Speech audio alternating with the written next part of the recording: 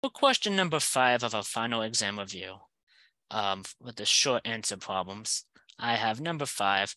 The sales in thousands of a new type of product are given by S of t is equal to 100 minus 70 times e to the negative 8/10 t, where t represents time in years. We want the rate of change of sales at the time when t is equal to 2.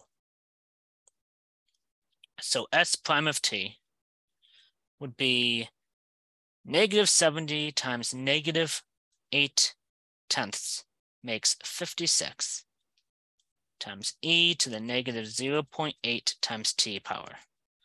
And if we put 2 into this derivative, we get a value of about 11.31, rounding to 2 decimals. So the rate of change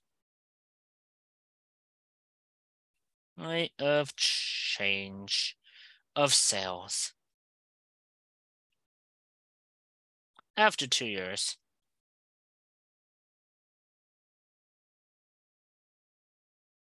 is 11.31 thousand, so 11,310 products.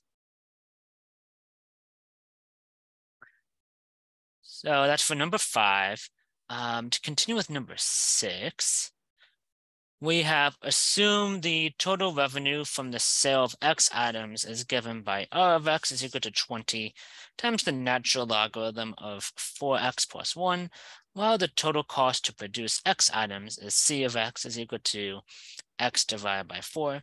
We want the approximate number of items that should be manufactured, so the profit R of X minus C of X is maximum. So that profit, this would be 20 times the natural logarithm of 4x plus 1 minus x divided by 4. And when we take the derivative of this profit function, we would get 80 divided by 4x plus 1 minus a fourth. And to find this maximum, we need to set that derivative be equal to 0. So by adding a fourth, multiplying by 4, multiplying by 4x plus 1,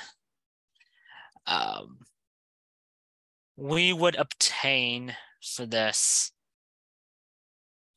320 is equal to 4x plus 1, and solving for x gives us a value of 80. When we subtract 1, divide by 4. Well, it gives us about 79 and change, but we're going to round that up to 80, since we are talking about the number of items. Can't really have a fractional amount of items to produce or manufacture. So the profit is maximized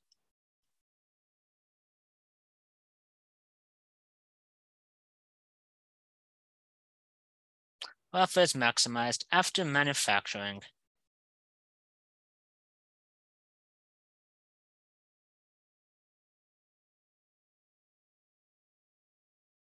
after manufacturing 80 items.